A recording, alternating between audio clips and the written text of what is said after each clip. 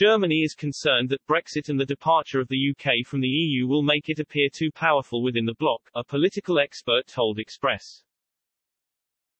Olaf Scholz moved closer to becoming Germany's new chancellor this past week.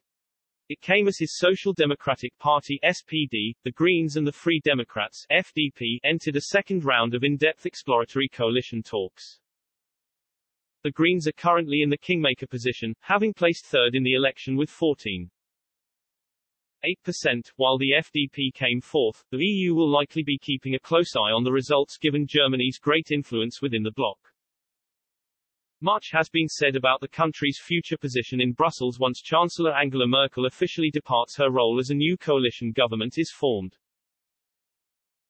Mrs. Merkel spent the last 16 years shaping not only the German political landscape but also that in the EU. While any new chancellor will pick up where Mrs. Merkel left in the EU, some argue that Germany is desperate to play down its position within the bloc. This desire was elevated, Dr. Arlem Balik, a professor who specializes in German politics at the University of Bath said, when the UK left the EU. Germany is now concerned because it no longer has Britain to shade the extent of its power, according to the expert.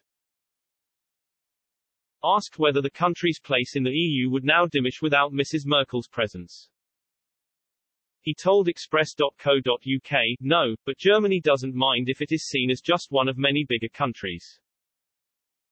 Germany's concern is to not be seen as the overpowerful leader of the EU, but it is massively influential, and it's trying to play it down. That's Germany's game.